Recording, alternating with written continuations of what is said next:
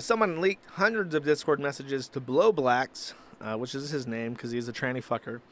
This was what he shared with the class. A few of them are a tipster calling HRT magic.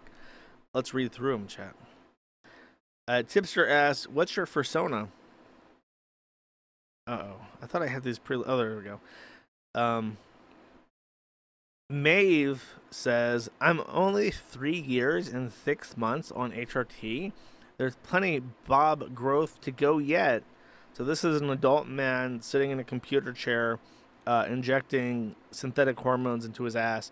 I believe he's named after a video game character. The only person I know named Maeve is a character from Paladins, which is like a battle royale first-person shooter. So I'm going to assume that he's named himself after a computer game character. And he's talking about his male breast as Bob's, which I kind of like as a name for a male breast, because it's like you want boobs, but you're a man, so you only get Bob's. But he's bragging that his man tits will one day be of a considerable size. Velvet, who's also a tranny for sure, says, "I wouldn't even mind being fat if I had proportional Bobs." Lumi, who's also a tranny, says, "Same." Tipster, who's fat and has bitch tits on his own despite not being a tranny, says, "No judgment. It's nice to know they're appreciated by someone at Lumi, LOL." So I'm going to assume that Tipster posted pictures of his man tits, and the trannies in the Discord are like, "Oh my god, he's so well endowed. I wish my Bobs were like his Bobs, because his Bobs are so huge." And he's like replying to this saying like, "Finally, some recognition. I have enviable bitch tits in the tranny community." Maeve asks Velvet, "Do you wear bras?" Lumi says, "Hate seeing my ribs in mirror."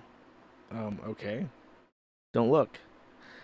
Velvet says, "When I go out, yeah, usually, though, only bralettes and sports bras because I got a weird frame." No, you have a man's frame because you are a man. Duh, idiot. Lumi says, "Bralettes are epic time."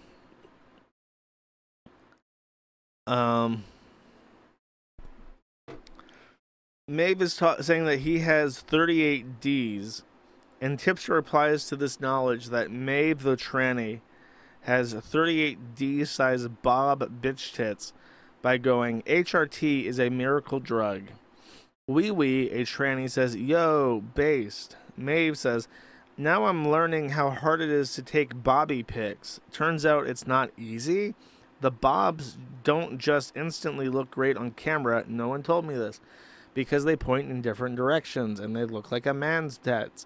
They do not look like a woman's breast, and you are comparing them to your pornography that you have in your head, so they don't look right because you're a man." Tipster goes, "Oh my god, LOL." Lumi goes, "Girl moment." Aww. Tipster goes, "And if it makes you feel any better, my Bobs look horrible too," at Maeve. Lumi says, "I almost got pickle in my nose. Would have been so over." Tipster, you fit in so well with these trannies, bro. Just do it. Tipster says, "Also, to be fair, when does Catboy Ranch highlight not involve a combo about bottoms?" So that's what you can expect on the child-friendly Catboy Ranch server. If you see that as an attempted trick, does that mean that you enjoy being strangled? That's Tipster's like first question coming out the gate. "So what's your name?" "My name's Tiffany. I'm 36. I work at I work at JC Penney's. I'm like a checkout assistant." And he's like, "Oh, do you enjoy being strangled?" That's like, this is make or break. It's like, do you smoke weed? Do you want kids? Do you have kids? Do you like pets? Do you want pets? Would you mind pets? Do you enjoy being strangled? Those are the big ones that you gotta ask right up front to make sure that you're compatible. You're a Rizzler.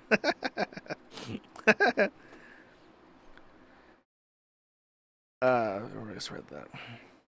Okay, now what we need is a clip of Tipster crying. Take it away. I've not seen this yet, but I hope it's tragic. You don't like my opinion, totally fine. But no, like, no, it's not about your opinion. No, it's not about your opinion. I didn't even whatsoever. come here to talk about like this stupid shit. All right, like I came here for a completely different conversation. Yeah, that's fair like, enough. I didn't even want to talk about this stupid Voss shit anymore.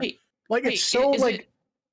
I think it's really annoying to me. It's like people misrepresent like what I say is me defending Lolly, and I'm not defending like Lolly. Okay, like I think it's like, yeah, it's really fucked up that some people like engage with this shit for sure. But like I don't not defend saying this you're shit. defending Lolly, right? I'm saying you're defending the sweeping. Look, Keldos, what I told you it was a bad idea for me to come on this fucking show, and like I'm out of here. Peace. Wait, Tipster, you could have. Oh my god, I told him.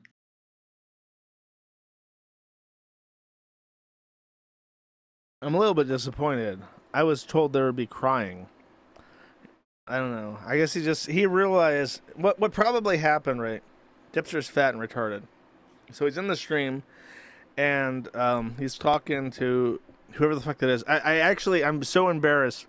I want to say that's Algae RFC. I think I recognize his voice at this point, if only because I am now a Tipster fanatic and I need all Tipster content all day.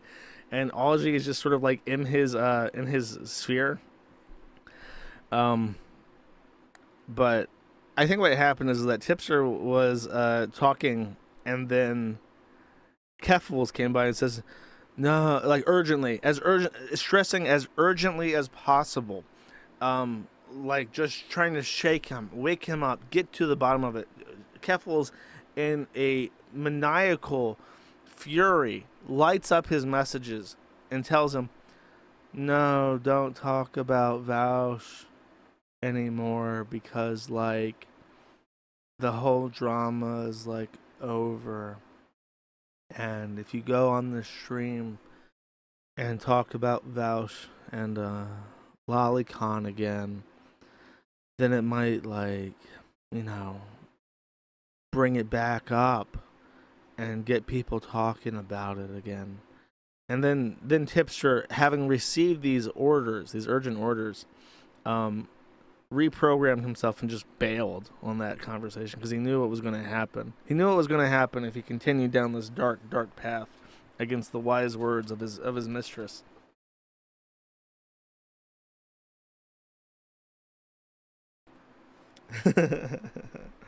Got the psychomotor retardation voice down. Thanks, bro. I tried to nail it.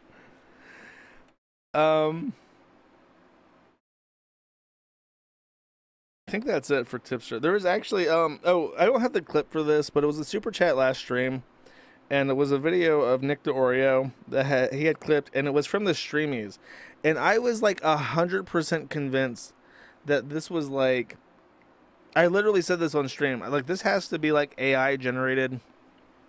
This has to be like fake.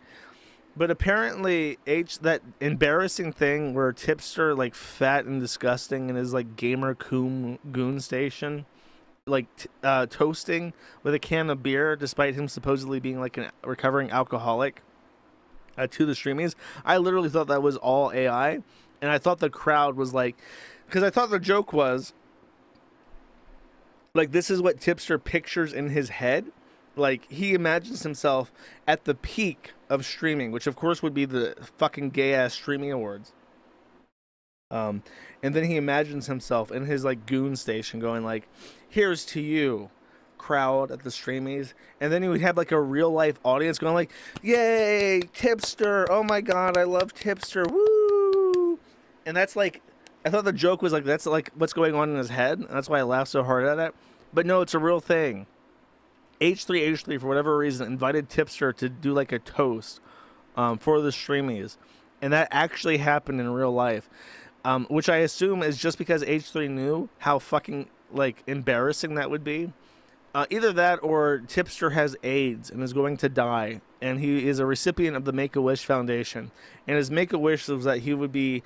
He asked them, he says, "You know, I'm a streamer. All I do is I suck tranny cock, and I don't really have any friends, and everyone hates me. I'm just a big fat embarrassment. Even my wife, who's retarded, is like, she hates me, and I cheat on her. I would for one day like to know what it's like to be popular." And then they coordinated with Ethan Klein. He's like, "I know that you are like YouTube's enforcer when it comes to who gets to stay on the platform and who gets called out and banned due to like public criticism. Can you like do a thing where this fat retard feels popular for like a fleeting second?" He's like, don't worry, bro, I got you. By the way, I'm going to charge you $1 million for this and then waive it and then write this off on my taxes. And they're like, yeah, that's what everybody does. Don't worry about it. And then Ethan Klein got him to do a toast and told the audience, if you don't fucking clap for Tipster, you're gone. Your pass is revoked. You're not getting refunded. You're going to be sitting outside until your plane ticket's ready, and you're not going to enjoy the streamings. So everyone, they see Tipster, and then the sign lights up above them. It says applause. I'm like, yay, Tipster. That's my headcanon for this. That Tipster works in the school? Yes, he does work in the school. Oh, it was the Steamies. It was not the Streamies. It was like their like counter. Okay, I gotcha. There's a huge delay, so what's the point? My brother, all of life is a struggle. You push the boulder up the hill, and then the boulder rolls back down. There's a huge delay between everything you do and the gratification you receive. So what's the point? The point is to enjoy it regardless. And then pray that one day I will have a functioning internet connection. But you'll have to pray really, really fucking hard for that. Pray for me, chat. Thank you for watching this clip by Colonel J. This is the King of Bold here. Remember to like and subscribe. Juice!